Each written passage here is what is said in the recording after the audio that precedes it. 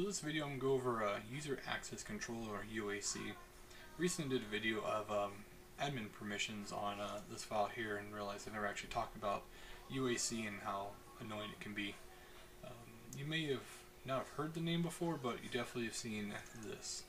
This pop-up you get whenever you try to execute something. It's always asking you for permissions. We see here it says User Access Control, UAC.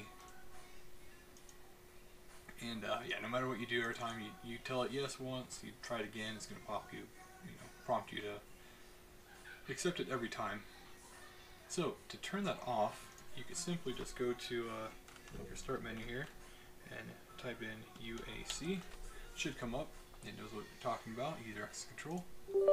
And again, yes, we want to change it. And here is all these options you'll have.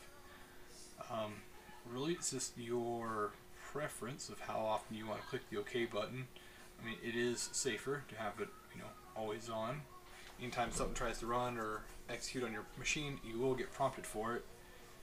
But if you're typically safe, I usually run with no UAC. But again, it's your preference. And as you can see, if we turn all the way off, tell OK, yes, we want to make the change. And now when we run TeamViewer here, it should pop up, no issue. And there we go. So, pretty easy. Again, use UAC. It's right there. You can also access it through the control panel. Security and user access control settings.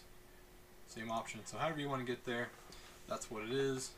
That's how you change it. And remember, it's up to you how frequently you want this to pop up. But you can run it off, no problem, I think. So, anyways, thank you for watching. Hope that helps get some of the annoying pop-ups away. Thank you for watching. Links to any tools can be found down below. Please leave a comment if these steps did or did not help you, or if you'd like to see a video on another topic. Thank you for watching.